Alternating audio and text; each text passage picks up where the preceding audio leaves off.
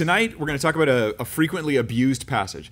I think this passage is actually really regularly abused, and we don't want to overly allegorize it, because that's the abuse that I often see with this passage of Jesus calming the waters, right? They're in the boat, there's a storm, Jesus says, peace be still. So the problem here is that people miss the main point of the passage, and it's not about Jesus getting you through the storms of your life. I'm sorry. I'm not saying that's not a point. I'm saying that's not the main point. And so I want to give due to the main point of the passage. It's not about the storms of my life, actually. It's about who Jesus is. So pretty profound stuff, pretty neat stuff.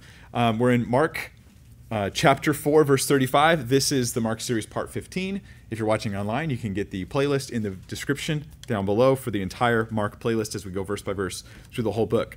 We're just going to start now by reading the whole section. It's Mark 4, 35 through 41. We're just going to read through it, get it like sort of stored up in your mind, freshly in your mind. Then we're going to go over it more slowly. So here we go. Verse 35, on that day, when evening came, he said to them, let us go over to the other side. Now, they're in the Sea of Galilee, so he's like, let us go over to the other side of the sea. Leaving the crowd, they took him along with them in the boat, just as he was, and other boats were with him. And there arose a fierce gale of wind, and the waves were breaking over the boat so much that the boat was already filling up. Jesus himself was in the stern, asleep on the cushion, and they woke him and said to him, Teacher, do you not care that we are perishing? And he got up and rebuked the wind and said to the sea, Hush, be still. And the wind died down, and it became perfectly calm. And he said to them, Why are you afraid? How is it that you have no faith?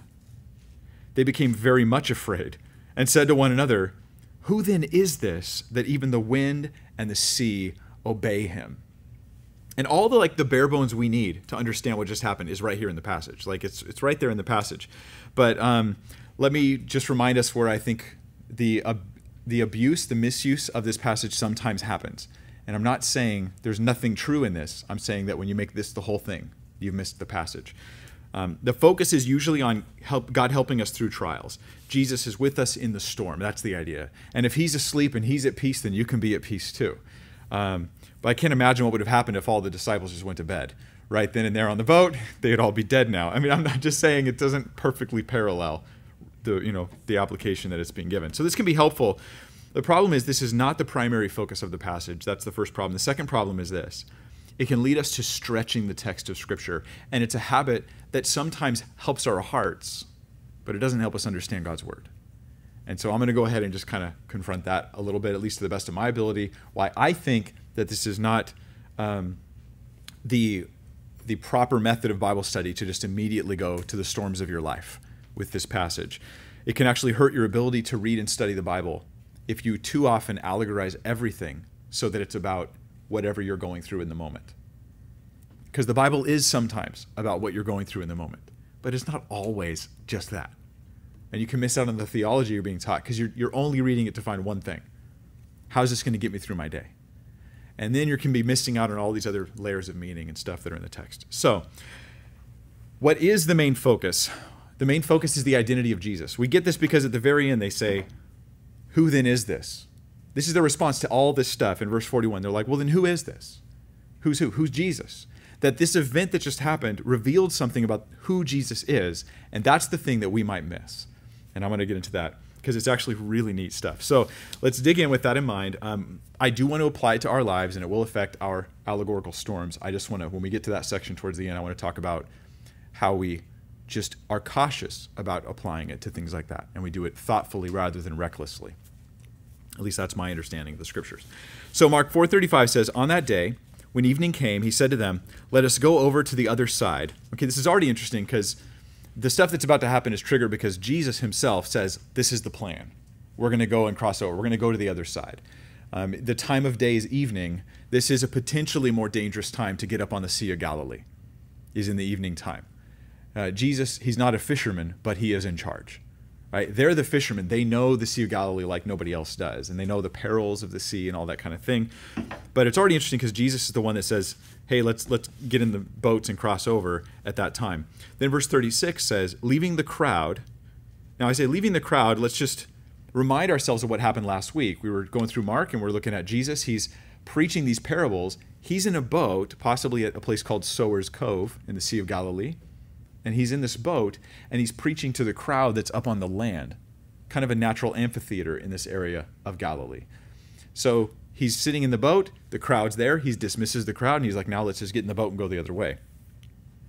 So leaving the crowd, they took him along with them in the boat just as he was, and other boats were with him. And here's two phrases that I think are interesting in verse 36. Just as he was. Why just as he was? What does this mean, just as he was? Is it like just as he was? Because if you take Jesus, you better take him just as he is. Well, we'll be like, well, that's a good application, but it probably isn't what this is about, It's true, you better take the real Jesus as he really is, but I don't think that's the application. It probably means Jesus was already in the boat. So then they get in and they're like, just let's go. So they take him just as he is, already in the boat. That is probably the application right there, because he spoke to the crowd from the boat. It says also that other boats were with him, and this is something that nobody ever talks about. Did you ever notice this passage? There's other boats. Wait, did these other boats go through this storm? They don't seem to be around at the end of the storm. Did they just, did they run away at some point? Or did they travel for a bit and then go back? And there's just no details that I see in Scripture to tell us what happened to these other boats. Now, here's why I find this interesting. I don't know what happened to these other boats. Maybe they just turned back. But what's interesting about it is it reads like a memory. It reads like someone's recounting, this is just what happened.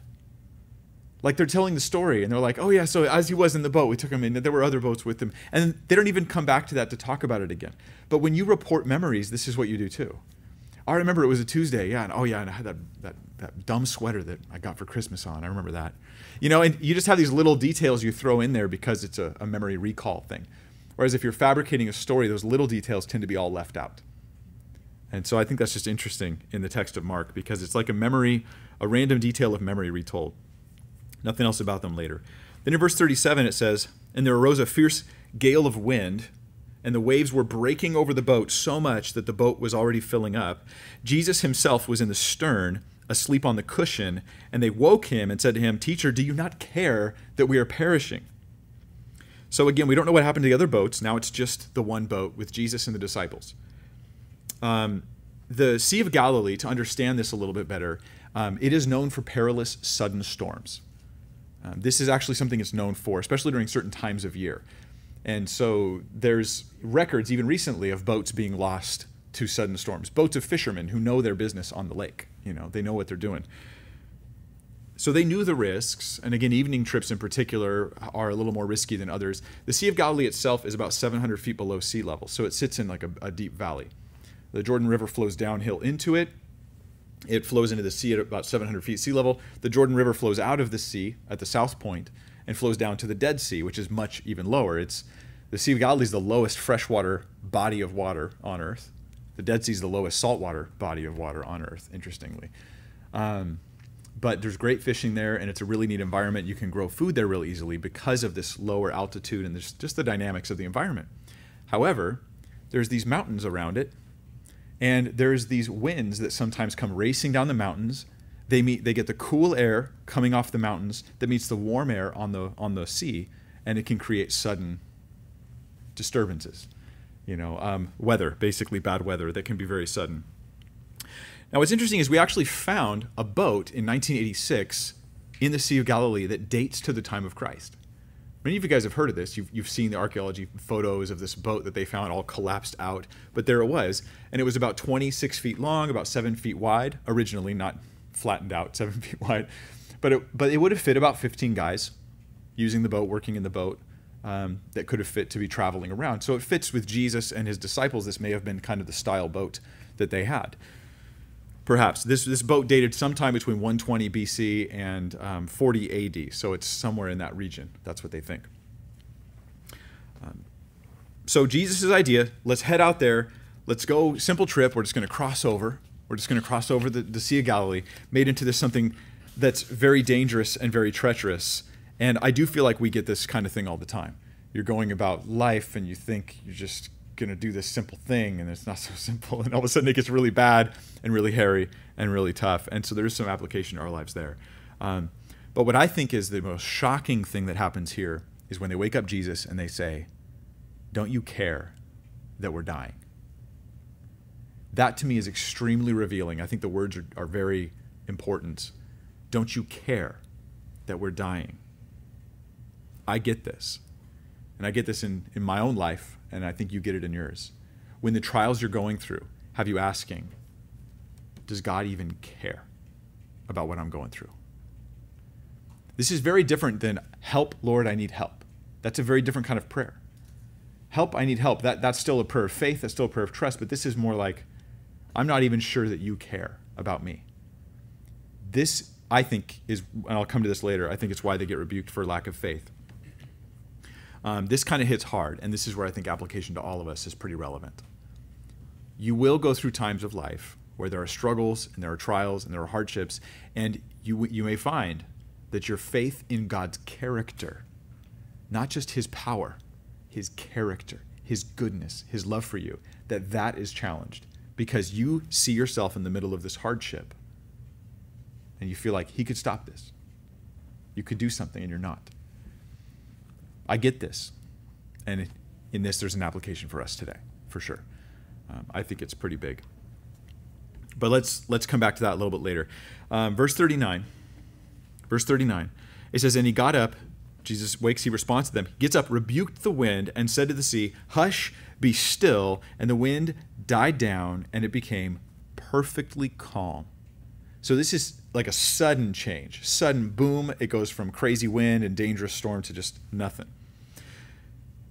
Then in verse 40, he rebukes them, and he said to them, why are you afraid?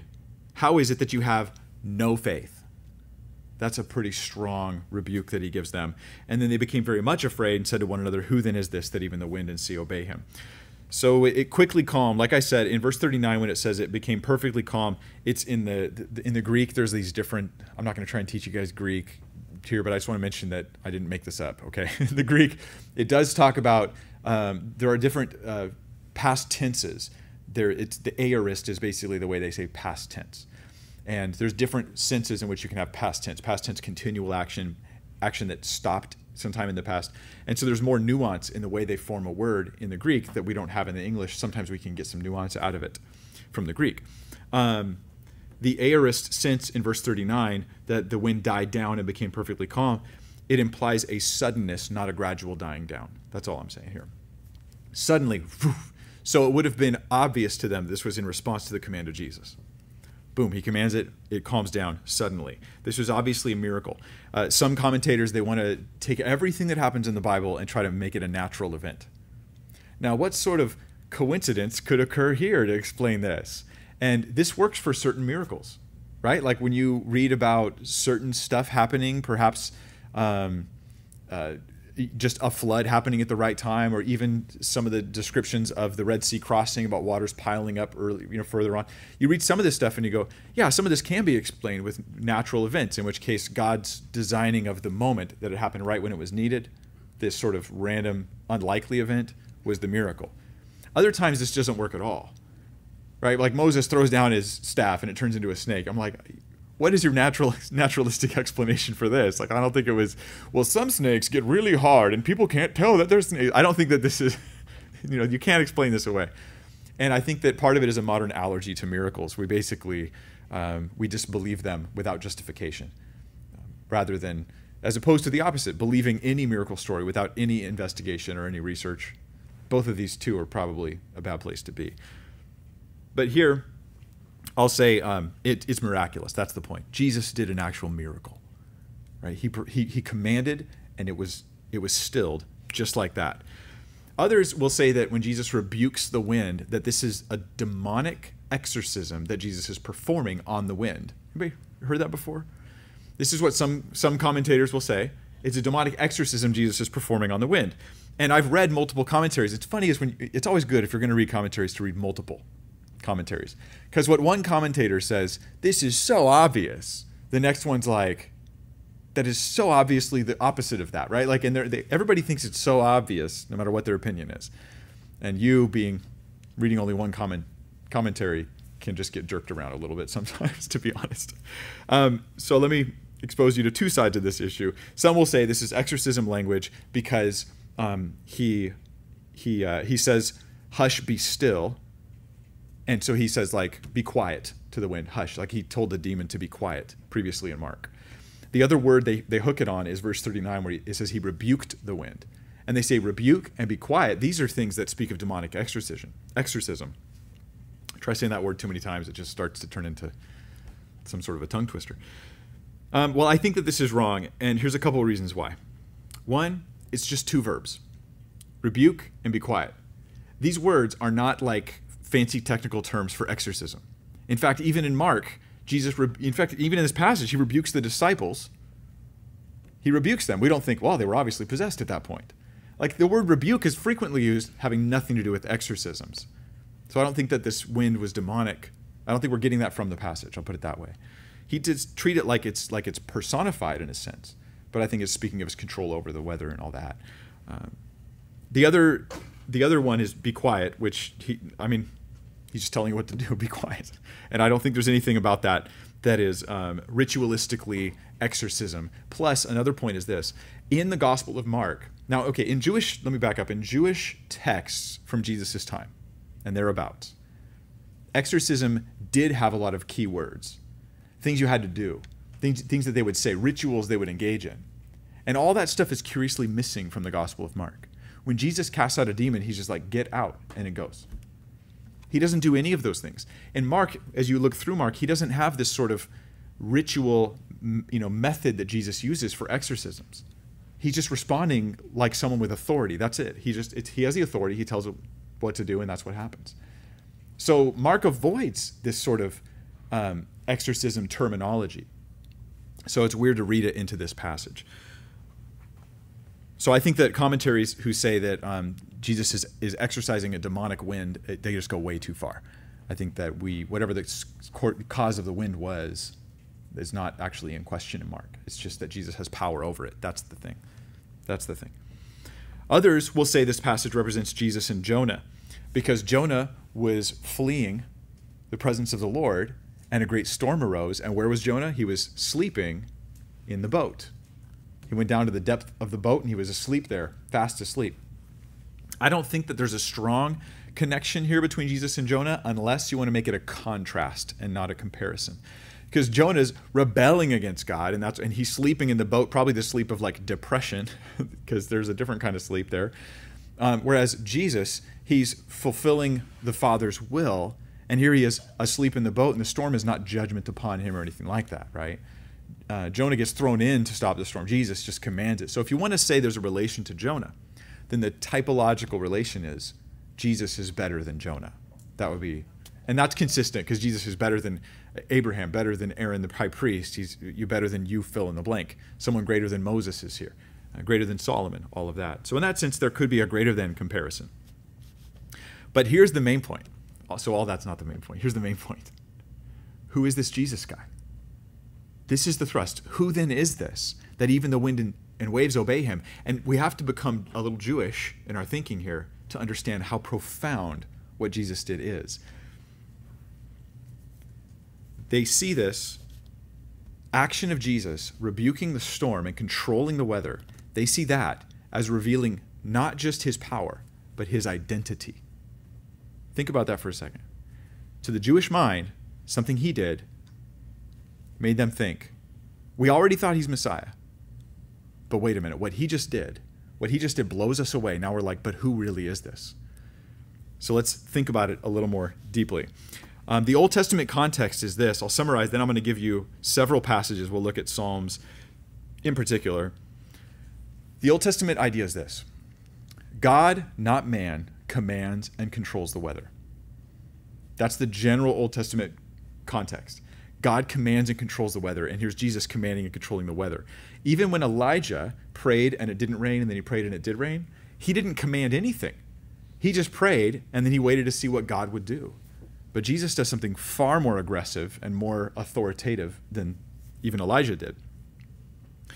So in Psalm 65, verses 5 through 8, listen to this. I'm going to read several Psalms now, and hear the Jewish context about the one who can command the weather.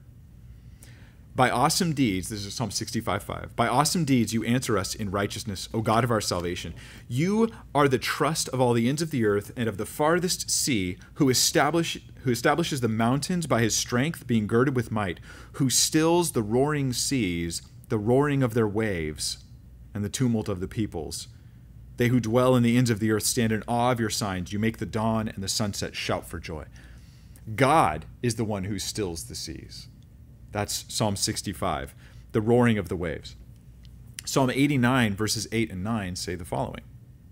O Lord God of hosts, who is like you, O mighty Lord? Your faithfulness also surrounds you. You rule the swelling of the sea. When its waves rise, you still them.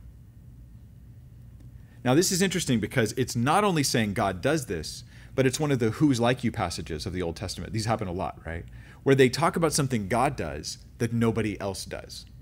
And the way they talk about it is they're like, who's like you, Lord? You do this. Nobody's like that. Nobody does that but you, God. And the example is, he stills the roaring of the seas. Job 38, I won't read the passage, but God is recounting all these things only he does. Hey, Job, were you there? It's the were you there passage. Can you do this? Can you do that? Can you do this? It's all these things Job can't do that just show him his smallness before Almighty God. And one of those things is that God can put limits on the seas. And it's not like something people can do. In several Psalms, God rebukes the sea. Psalm 18:15, Psalm 104, verse 7, Psalm 106, verse 9, Isaiah 50, verse 2, Nahum chapter 1, verse 4, all of those passages. I hope you wrote all that down real quick Sorry, you can have my notes later. So God rebukes the sea in those passages. It's God. It's Yahweh. It's the God of all creation who controls and rebukes the seas. But listen to this in Psalm 107, because Psalm 107 talks about God's control over various things. Interesting psalm. Some of these things that God controls are types of Christ. In some way, they connect to Jesus. As you travel through, I love doing this with psalms. You read a psalm and you see how it connects to Christ. It's a fun thing to do, actually. But in Psalm 107, verse 23, this is what it says. Those who go down to the sea in ships, who do business on the great waters, they have seen the works of the Lord and his wonders in the deep. For he spoke and raised up a stormy wind, which lifted up the waves of the sea. They rose up to the heavens. They went down to the depths. It's like this exaggerated, these giant waves are going up and down, right? They're up to the heavens and down to the depths. They're doing this. Their soul melted away in their misery. They reeled and staggered like a drunken man and were at their wits' end. So it's describing sailors on the sea in the midst of a massive storm that God has brought upon them. Verse 28, then they cried to the Lord in their trouble, and he brought them out of their distress. He caused the storm to be still, so that the waves of the sea were hushed. Then they were glad because they were quiet. So he guided them to their desired haven. Let them give thanks to the Lord for his loving kindness and for his wonders to the sons of men. This speaks to the identity of Jesus, not just the source of his power. Who then is this? Yahweh controls the waters. God controls the storms. And Jesus just did this. Some people like to say that Mark, the Gospel of Mark, knows nothing of the deity of Christ. And I just think they just don't understand the Gospel of Mark. Because what's happening is we're ramping up the deity of Christ throughout the Gospel of Mark. I mean, he starts pretty strong when he seems to imply that Jesus is Yahweh in chapter 1, as we talked about at the beginning of Mark. Jesus then commands demons, and they're calling him the Son of God. He calls himself the Son of Man, which we'll get to later. He even ramps up the meaning of Son of Man as having the one who will be worshipped by all nations and all this kind of stuff. Jesus is, in fact, I'm going to do it towards the end of the Mark series. We're going to do one day where we just do the deity of Jesus in the Gospel of Mark. And we're just going to survey all the stuff because I just want it all in one resource for people to have online. I think it's powerful stuff. So a lot of people say this, and they use it to try to undermine the inspiration of Scripture. Oh yeah, Mark had a whole different Jesus than the Jesus of John. John thinks Jesus is deity, not Mark. And I'm like, but that's the whole point of this passage we're in right here today, is that Mark is showing us, teaching us not with commentary, but with telling us the stories of what Jesus did, that he is the one, so to speak. He can calm the seas. So this is why they're so scared all of a sudden. Think about this. When they were scared of the water, the word is that they were afraid in verse 40. They were afraid, so they woke up Jesus, right? He says, why are you so afraid? Why are you afraid? Why do you have no faith? But in verse 41, after Jesus stills the waters and it's calm and they should be like, oh, cool, things are great. It says they were very much afraid. They're more scared. They're more scared after he does this than before. Now, they were pretty scared before. But also there's more to it. It's a different kind of fear. And here we'll throw some Greek at you briefly because it's two different words for fear. It's probably the same word in English, right? But there's two different words for fear. One is deiloi, and deiloi means cowardly, fearful, or lacking courage. And that's how they felt when the sea was raging and they thought they were going to die. Cowardly, fearful, lack of courage. Jesus says, why were you afraid? Why were you deiloi? The next one is in verse 41 when it describes after they see what Jesus does and they're looking at him. They're not scared of the water anymore, but they look at him and they have a new fear, a new reverence for him. And that's the word that's used. It's phobon, which can carry a connotation of intimidation or reverence. So it's a different word that can have a different connotation to it. And I can see it. They're scared of these waves are going to kill us. But then when they see what Jesus does and they realize the implications of the deity of Christ, who is he? He didn't even pray. He just commanded. He didn't call out to God. He just did it. Who is he? And they realize afresh, who is this guy? And it hits them. They already thought he was Messiah. This is different. Who is Messiah? Who is this Messiah? And it blows them away. To understand it better, think of all the Old Testament saints who had encounters with a theophany. Right? They saw, like the angel of the Lord in particular, who we've talked about, who's a theophany, right? Or Christophany. And when they realized that they were in God's presence, they became scared. And that was the natural reaction to realize whose presence they're in. And this seems to be happening right here. They suddenly realize something about Jesus, and it freaks them out. It freaks them out. It's strengthened when we realize that this is not them being scared of the sea, but them being scared of the revelation of who Christ is. It blows them away. Blows them away. Now, what's interesting about this is they saw miracles before. Like they've seen Jesus heal people. They've seen him exorcise demons. They've seen him do all kinds of things. But this was different. This was qualitatively different than the other miracles they'd seen Jesus do. And we get that when we realize the Jewish context of who it is that calms the storms, who it is that controls the weather.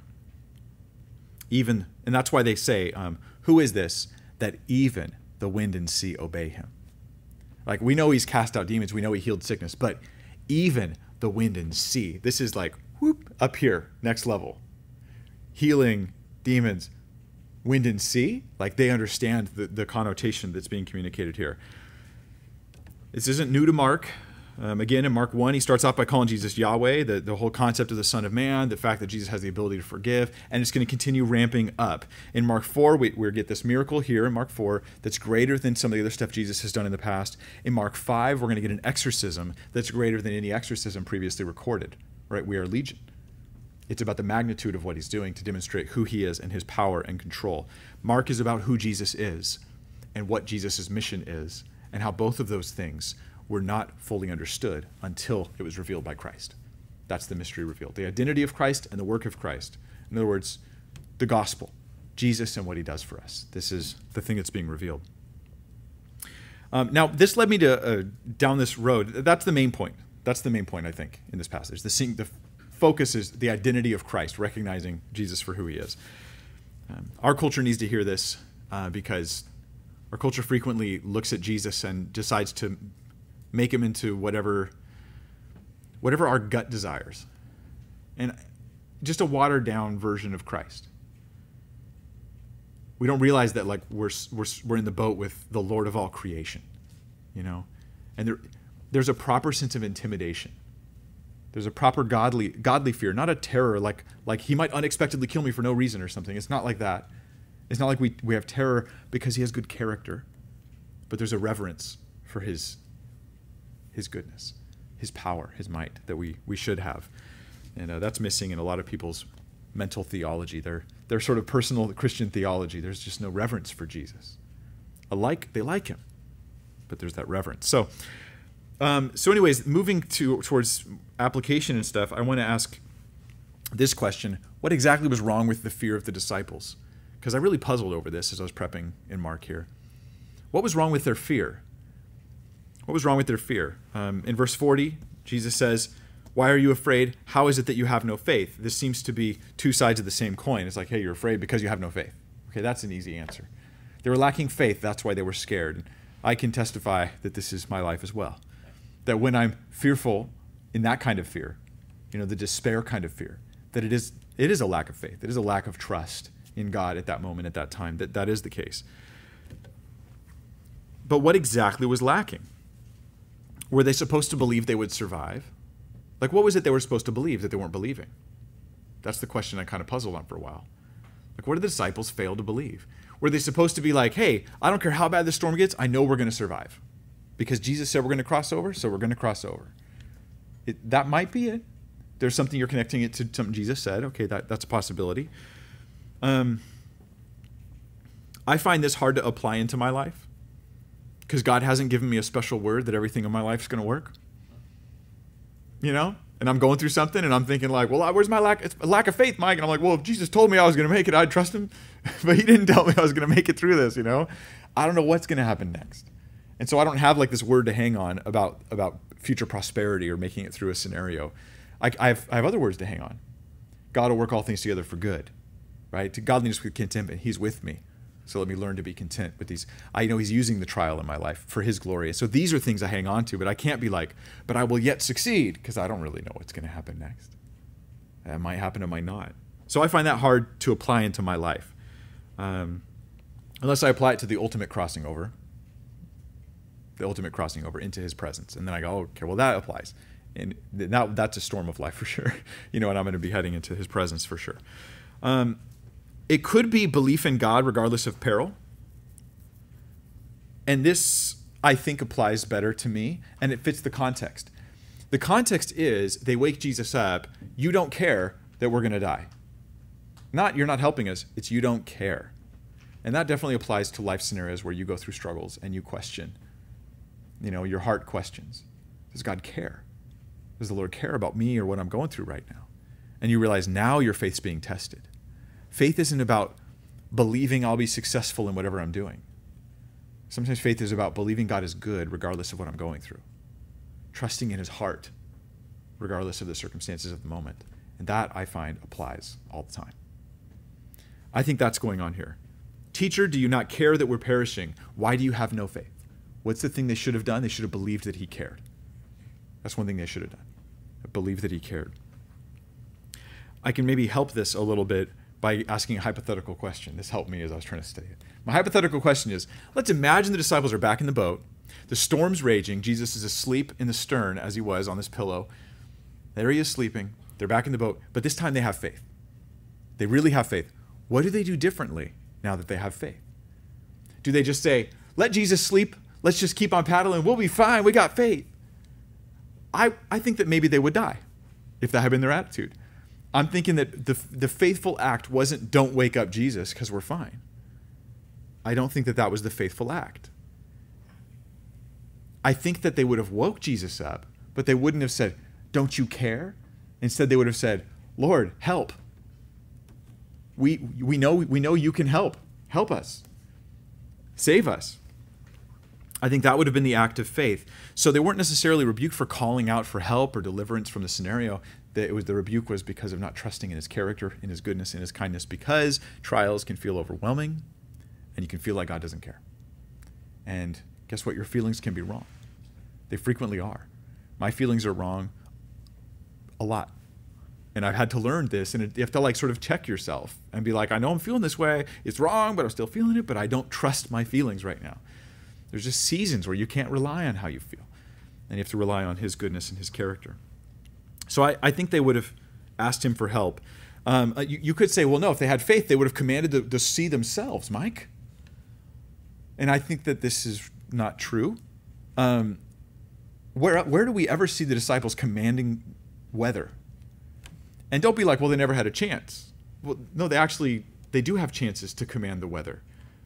Paul, the apostle, was in a massive storm for days where the people on the ship were like, we're going to die. They despaired of life. They're like, let's just chuck the chuck the prisoners overboard so they don't escape. They'd already thrown the tackle off the board. They'd already done all these changes to the ship, lost a lot of revenue, and they thought we're all going to die. Why didn't Paul at any point just get up and be like, peace be still? I dare say because we don't inherit this power over weather like some people want to say that we have. I don't think that's a biblical thing. I don't think that if I just had enough faith, I think if God tells me he's going to do that and inspires my heart with faith to trust him for it, then I'm going to go for it. But I'm going to trust him to do that. I don't think it's like a power that resides in me to stir up and force the weather. I've tried. I can't even get a light switch to flip on and off like that. So when Paul was going through this in Acts 27, he never commands the weather. Instead, he says this. He receives a message from an angel, and he says this in Acts 27:23. For this very night, an angel of God, to whom I belong and whom I serve, stood before me, saying, do not be afraid, Paul. You must stand before Caesar, and behold, God has granted you all those who are sailing with you. Therefore, keep up your courage, men, for I believe God that it will turn out exactly as I've been told, but we must run aground on a certain island. We're going to actually run aground. The ship's going to run aground. The storm's going to play out and finish what it's doing. There's no in other words, Paul has faith. He has a word from God, but it's not to stop the storm. It's just to weather it out and wait it out, and we're going to be okay. And so I don't think that the act of faith would be for them to command the weather. I don't think that's in the passage. I bring this up because I hear people say this on television.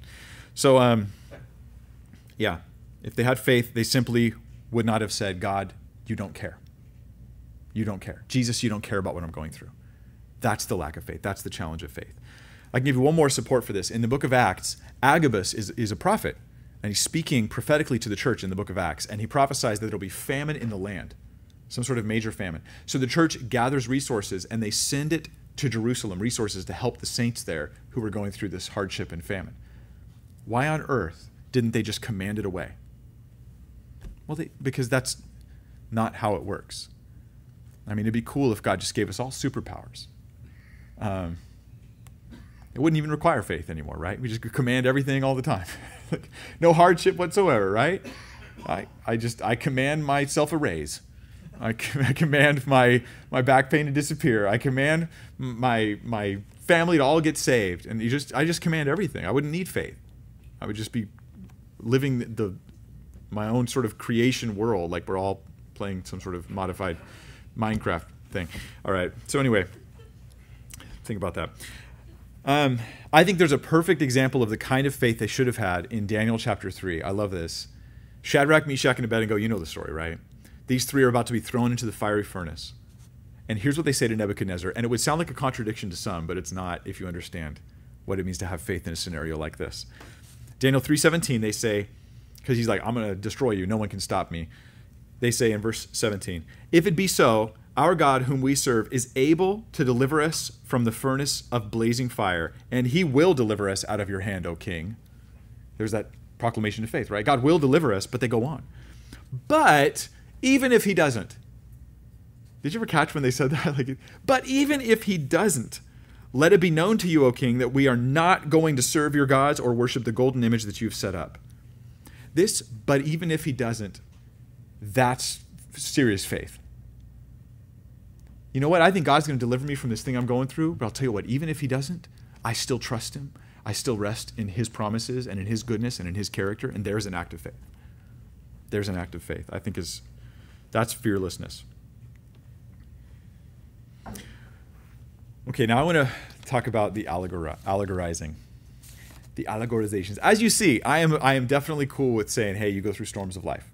And this does apply to that. But I think the main point is the identity of Jesus. The secondary point is about these trials we go through.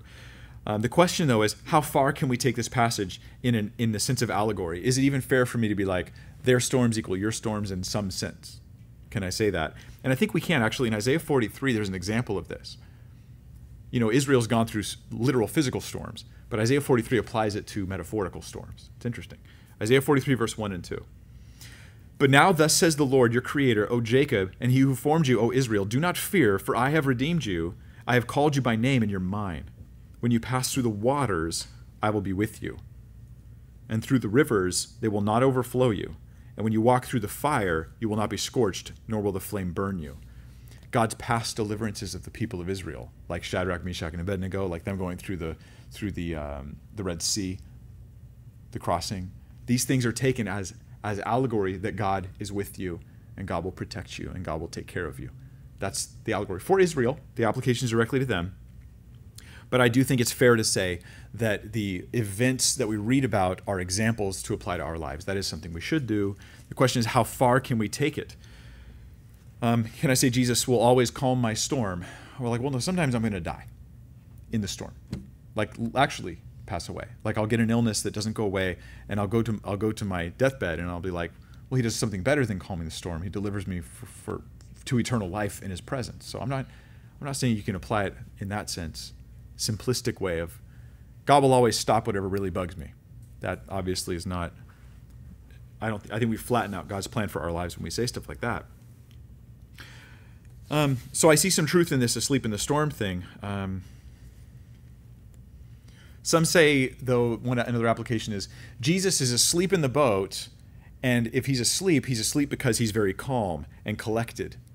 And Jesus was always calm and collected. He was such a peaceful person. He was such a peaceful man, always calm and collected. And therefore, when I'm in the middle of stress and trials, I should always be calm and collected. And I just want to say, like, all it says is he was asleep. All that other stuff I just added, didn't I? Like, the other points I'm drawing from the text, I'm drawing from the text, right? He says, why are you fearful? They said, don't you care about us? So I'm teaching on these points because they're right there in the text. But there's nothing about Jesus being calm and collected. What if he was just tired? I mean, he frequently would go all night in prayer. He had just taught the crowds who were cramming it around him for who knows how long. The evening comes and he crashes. He's not the boat guy, so he's sleeping while they're doing the work because that's not his job. It's not his focus. He might have just been really tired. I've known people who sleep when they work hard and then they sleep, they're out. You know what I'm talking about? They could sleep like in any circumstance. I'm the opposite of this person, right? I just lay there and not sleep. In fact, I started exercising not too long ago, and it actually helped me sleep. So a little help for you if you can't sleep, start exercising more.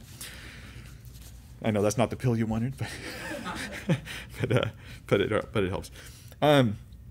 So it's possible Jesus is just tired. He's just sleeping. And if you want to say Jesus was always calm and collected, like no matter how bad things were around him, he was always like a small grin, and he was just like, don't worry, guys, don't worry.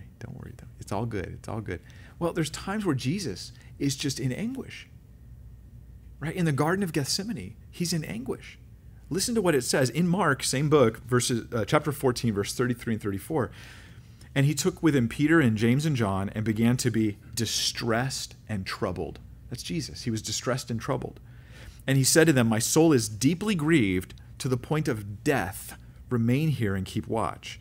Now, Jesus was not scared, like fearful, like, oh, what's going to happen next? I don't know. He just knew that there was major suffering and hardship coming his way, and he was aware of this, and it was unpleasant. So I don't have to like have this artificial peace. I can be like, I'm in anguish, but I still trust God. Right? I'm struck down, but I'm not destroyed. We're living that situation. So some, I think, they go too far with this about Jesus. I've heard a teaching, and I've heard it, and I'm going to mention where I've heard it from because I've heard it repeatedly now. But Bill Johnson from Bethel Church, I would take exception to his interpretation of this passage with Jesus in the boat. He says that Jesus had peace. That's why he was asleep. He was asleep in the boat because he had peace. He was able to speak peace into the storm because he had peace to give. Like he tapped into some sort of peace thing that he has, and he sort of let it out. Right? He released. They like the term release a lot in this circle. He released peace. And the idea is that Jesus, and to quote Bill Johnson, he says Jesus lived in a realm of peace. He was living in a realm of peace. And I don't know what a realm of peace is or how to live there. I think that now we're getting very far away from, Jesus was asleep. That's all you read. And now he's living in a realm. There's a whole realm called peace now, and you can live there somehow, and then you can access. And I'm like, this is all extra biblical stuff. We're just adding things here that aren't in the text. Here's a quote from Bill Johnson. He says, when Jesus spoke peace to the storm, it sat down. He had the peace because he rested in conflict. He did so by releasing what was within him until it redefined his environment. This, I would say, is allegory to the point of bringing in new teachings that aren't in the text of Scripture at all. because the application he's going to give you is that if you have this kind of peace, you can also do miraculous things. It ties in with another teaching they have that you can't give what you don't have. And even God, according to their rules, God isn't even allowed to give things he doesn't have. So God can't give disease because God's not diseased. We're like, well, God gave tumors to the Philistines, and God doesn't have tumors, so I don't think that rule applies to God. He can give you a headache without having a headache if he wants. God can do whatever he wants. So it just seems strange. And this is where we're just going way beyond the text of Scripture. It's cramming teaching into the Bible that just, it may seem nice, and it may be encouraging. The question is it true? We don't gauge the truthfulness of a teaching based on how nice it is, but based upon whether it's biblically sound or not. Because to all this, I could say, what if Jesus was just tired? And the point of the passage then becomes our trusting in God in trials, not our trying to become in a realm of peace where we have this sort of qualitative peace that we can sort of let out, and then it changes our environment and all that kind of thing. And there's elements of truth to this, but it's way beyond probably what's warranted by reality or Scripture. The passage doesn't actually tell us why he was sleeping. So in conclusion, the right application is, number one, Jesus is divine. Jesus is divine. The divinity, the glory, the magnificence of Jesus, and who he is, who is this man, he's divine. And we should not always go to the text asking, where am I in this passage? We should ask, what is it revealing? What truth is it revealing to me? Then you can apply it to you. If we start with the revelation of Jesus, then the application to us comes naturally. And the application to us, point number 2, is don't fear with that kind of terror. Trust in him. Trust in him. I absolutely think getting your eyes, in a sense, so that you're not just looking at the storm or the situation or the hardship of your life right now, but you're also looking at the goodness of God and the character of God and the love of God, so that you won't pray, Lord, did you even care? Because now you know it's "O you of little faith."